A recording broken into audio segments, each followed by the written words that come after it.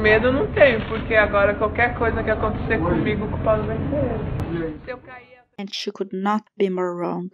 Shortly after, Eliza Samudio went missing, and her baby was found alive in a slum in Rio de Janeiro.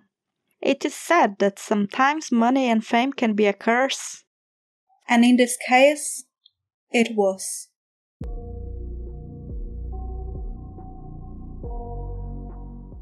Hello all! Welcome to 1001 Brazilian Crimes with Christy. Today I will be talking about Eliza Samudio's murder. This is the plot of one of the crimes that shocked the entire country.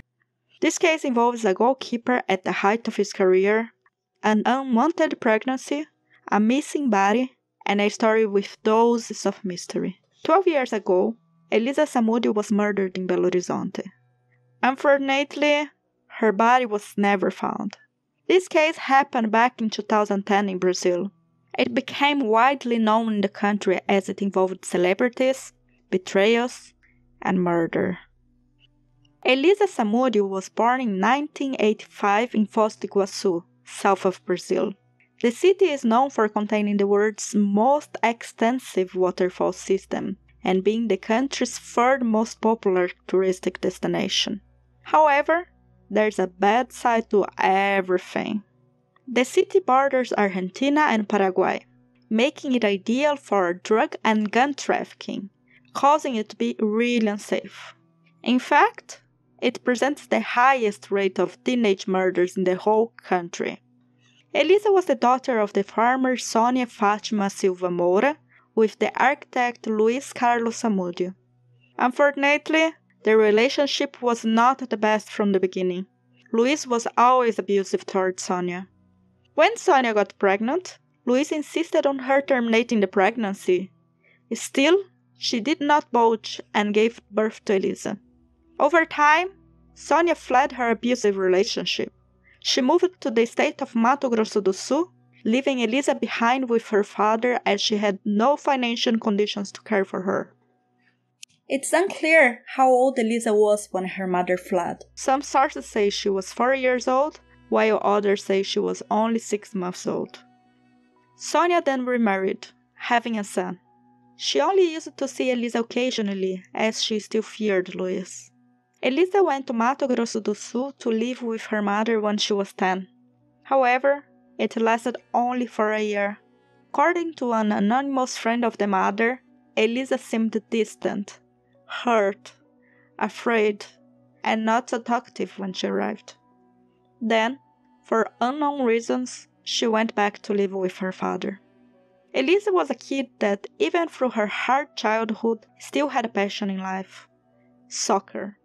She loved playing as the goalkeeper in her city's soccer team. She wanted to pursue a career playing in the national soccer team. However, she stopped playing as she realized she lacked the motivation to follow this path.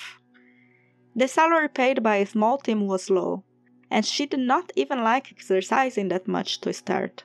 Not long after, like many other girls her age, her new dream was to become a model. For that, she knew that her odds of being noticed were higher if she moved to the most populous cities in Brazil, São Paulo or Rio de Janeiro. She was 18 when she finally moved to São Paulo to try to make her dreams come true, starting a new life with her whereabouts unknown to both of her parents. Her hopes of becoming famous, however, were short-lived. Instead, she learned how harsh life in the big city could be, especially in her case, alone, not knowing anyone. At 20, through her hardships, she had to start making adult films to make ends meet, as the cost of living in a big city could be really high. Her liking for soccer did not go away. She wanted to be included in the soccer world, even if it was to be indirectly. So she frequented several parties with celebrities, especially those including soccer players.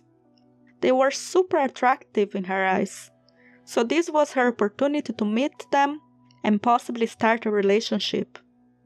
Drugs, alcohol, and sex were abundant at those parties, and that's how it is claimed that Eliza met one of the most renowned goalkeepers in the country back in 2008. Bruno Fernandes das Dores de Souza. Bruno was born in the city of Ribeirão das Neves in 1984, in the Minas Gerais state. His childhood was also tough. His parents had drug problems and abandoned him with his grandmother when he was just 3 months old. He always preferred soccer over his studies, but his grandmother always ensured that he attended school. She even asked Bruno's former girlfriend, Daiane Rodrigues, to help him study. However, Daiane's father was strict. The couple could only see each other on the weekends. Bruno's grandmother then came out with a solution to kill 2 flies with 1 slap, suggesting that they could study together during the weekdays to see each other and still obtain good grades at school. He eventually asked Daiane to marry him, and she said yes. They had a child together and struggled to make ends meet. At this point, he still played in a small soccer team, earning peanuts.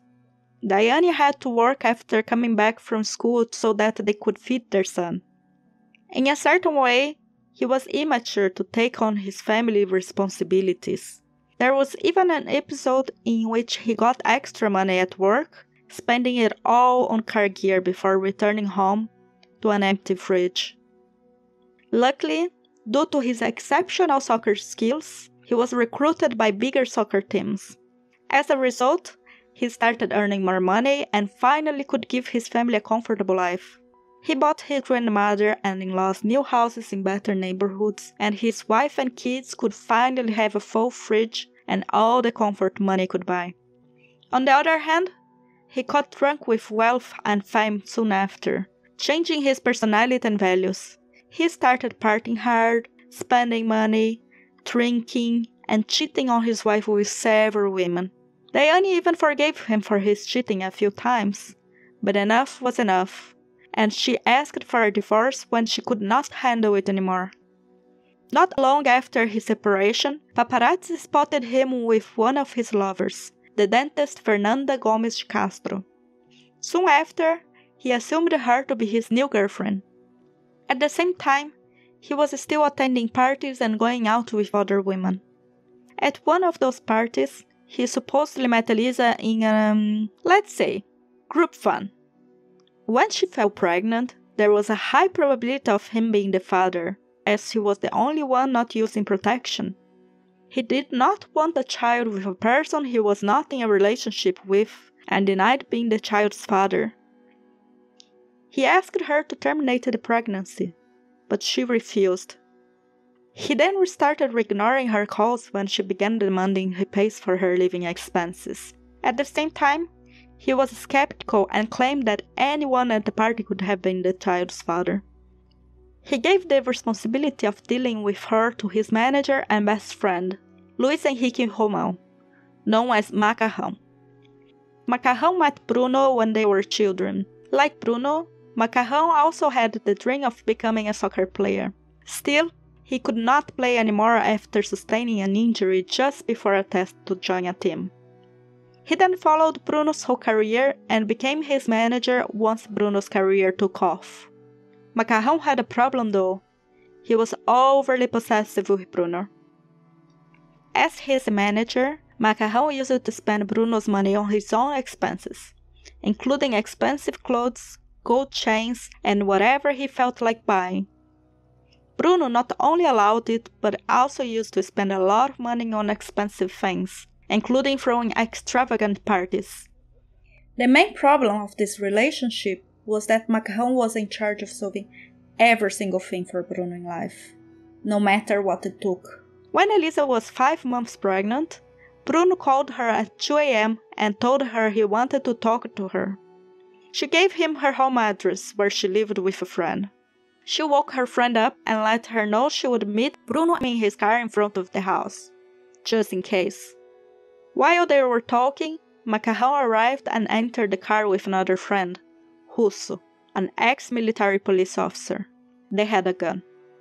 The three started threatening her to take a medicine called Cytotec, known as misoprostol in English. This medication is used to treat stomach ulcers, induce labors, and help with postpartum bleeding. It can also terminate pregnancies, effective between 66 and 90% of the time. They failed, so she was taken to Bruno's apartment, where she was beaten and forced to take a mixture of medications unknown to her at gunpoint. She passed out and only woke up at 2 p.m., spending 12 hours of horror in that apartment.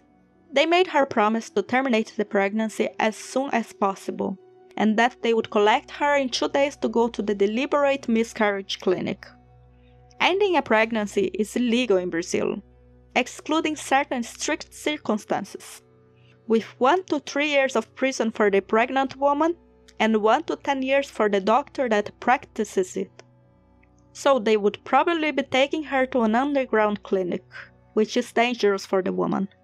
In fact, statistics from 2018 showed that 1 woman dies every 2 days in Brazil with complications of terminating a pregnancy without the support of a qualified doctor. They threatened to kill her, her family, and her friends if she reported the events to the police. She agreed in order to get away from that situation and save her life. The first thing she did when she left was to go to the police station and call the reporters. She thought that if she talked to the media, he would back off, knowing that he would be the first suspect in case anything happened to her. Medo não tenho, porque agora qualquer coisa que acontecer comigo, o culpado vai ser ele. Se eu cair, tropeçar, alguém quebrar fio de cabelo meu, vai ser ele. Porque ele falou, se você for na delegacia e registrar queixa contra mim, eu vou atrás de você, vou atrás das suas amigas, vou matar todas as suas amigas. But as we know, that did not impede him at all. Medical results confirmed only after her disappearance that they found abortive medicine in her system. Luckily, this medication is ineffective for terminating a pregnancy after a person is 4 months pregnant, so her baby survives. She asked for a restrictive order under a law called Maria da Penha, which protects women under domestic violence. Still, the judge denied it, saying that she did not have an intimate relationship with him. According to the judge, the law has as its goal the protection of the family, whether it comes from a stable union or marriage, as well as aims to protect the woman in an effective relationship and not in a purely casual and sexual relationship. So, it means that, even though she was pregnant by him, nothing could be done to protect her, and this sentenced her to death. She then moved to her friend's mother's house in São Paulo until she gave birth to her son, whom she named Bruno after his father, with the nickname Bruninho, a diminutive of Bruno in Portuguese. Her lawyer kept fighting for Bruno to pay Eliza's child support and recognize the paternity of her son. 2 months after Bruninho was born, a soccer player friends with Bruno got attention in the media for physically assaulting his girlfriend. To support him, Bruno gave an interview saying, Mano, né? Tem sentimentos, cara. Então, qual de vocês aí que é casado, que nunca brigou com a mulher, que nunca discutiu, que nunca até saiu na mão com a mulher, né, cara? Não tem jeito. Briga de marido e mulher, ninguém mete a colher, cara. That already showed his personality and views about relationships. 4 months after Bruninho was born, Eliza received a call from Bruno, telling her he wanted a DNA test on Bruninho, so that he could be sure he was his father before assuming paternity and getting into an agreement about child support. She was then taken to a fancy hotel in Rio de Janeiro, where she stayed for a month. On the 4th of June 2009, Macarrão and Bruno's cousin collected Eliza at the hotel in Rio de Janeiro. Then, they took her to the state of Minas Gerais, where Bruno had a ranch. From then on, Eliza had only a single contact with friends. No one else ever heard from her again. On this day, Macarrão had previously talked to Eliza 73 times on the phone, including when he was having a tattoo done with the phrase, Bruno and Maca, a friendship that not even the strength of time will destroy, real love. From this point on, the story gets really confusing. Several versions have come to light about what followed. I'll be mentioning the most likely one. When Eliza got into Macarrão's car, Bruno's cousin, that could not be named back then by the media as he was under the legal age, then nicknamed Menor, got out of the trunk of the car holding a gun. Eliza got scared and started screaming. She removed the gun from him and tried to shoot, but the gun was empty. So then Menor got the gun back, hit her over the head 3 times, loaded it, and threatened her until they got to the ranch. Once there, Eliza and Bruninho were separated in the house, with Eliza locked up in one of the bedrooms. Fernanda, Bruno's girlfriend, was the one taking care of Bruninho. The next day, on the 5th of June 2009, Bruno's soccer team had a crucial match, in which they lost. Shortly after, Bruno went to his ranch. Eliza continued to be locked up in a bedroom, frequently beaten. Finally, she was forced by Macarrão to call her friends, telling them she was fine and that Bruno would give her an apartment in the capital of Minas Gerais and money. That was the last contact anyone ever had with her.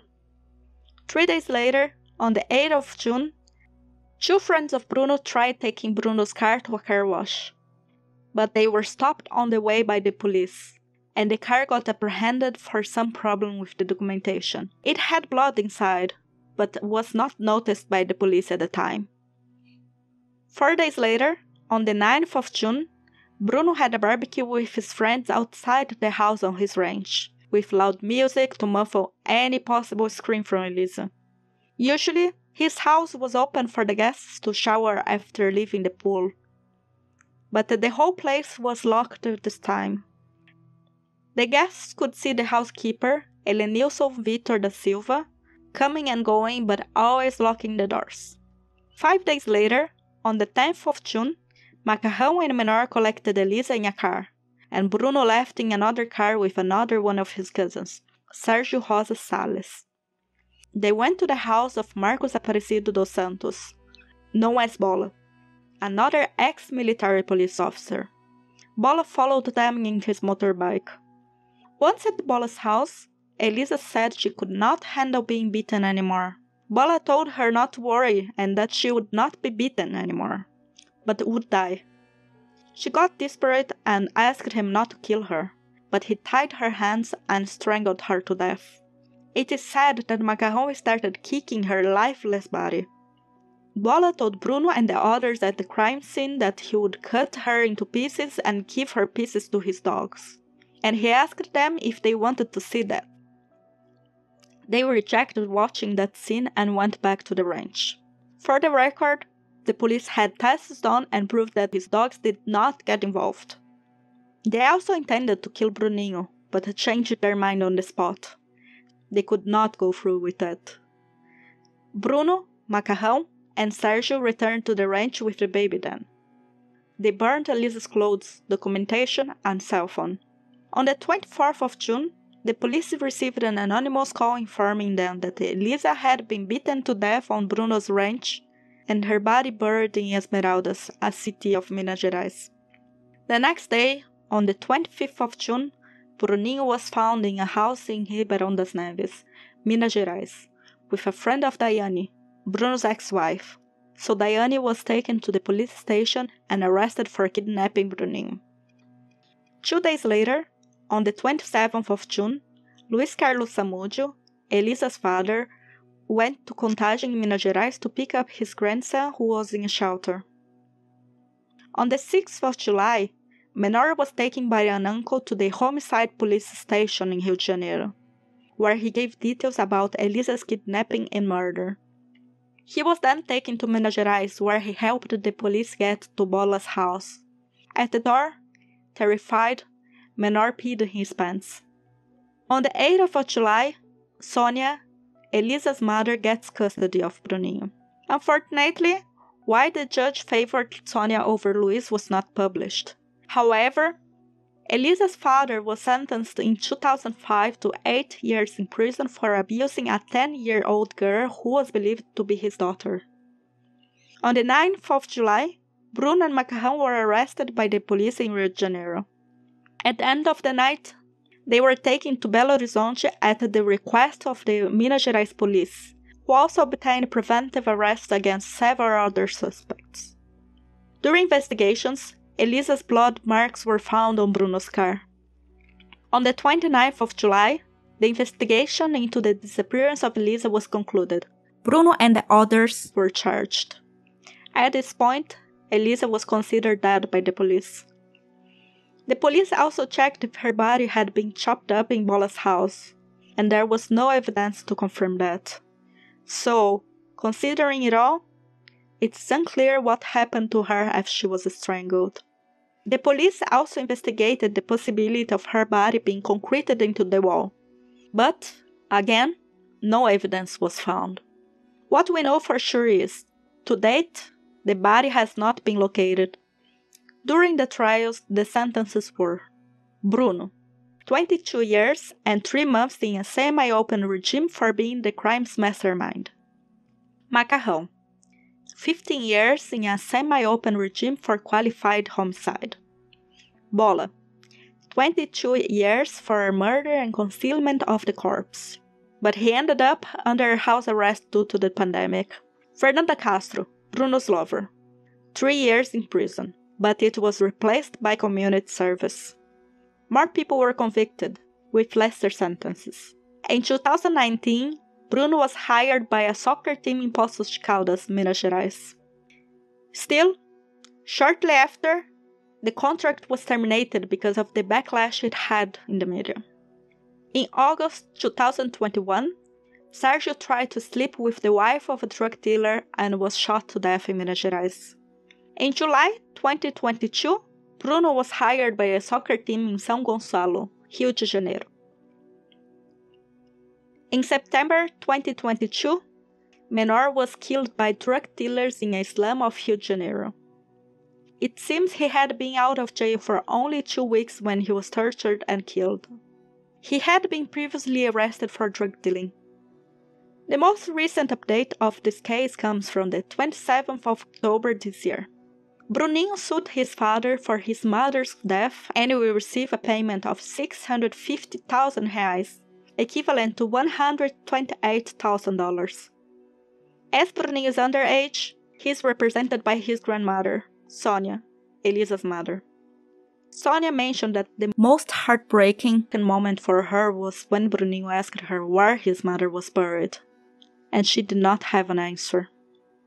Even today, on the one hand, some still blame Eliza for getting pregnant by a famous soccer player, calling her Maria Chuteira, which in Portuguese means the denigrative term gold digger in English, but that looks for soccer players. On the other hand, many say that all she wanted was for him to assume paternity, give her an apartment, and pay child support for their kid, nothing more. He was making $50,000 per month at the time. Now, regarding him being hired by soccer teams, again, people are divided between the ones who disapprove of him recovering his career in the soccer fields and those who thought he needed an opportunity after being released. However, what everyone agrees with is that Bruninho was the biggest victim of it all, growing up without a mother and a father that does not want him and committed a crime against his mother. So many crimes happen because of people's greed. This is one of them. Let me know if there's another Brazilian crime you'd like to hear about. See you in the next video, next nightmare in 1001 Brazilian crimes.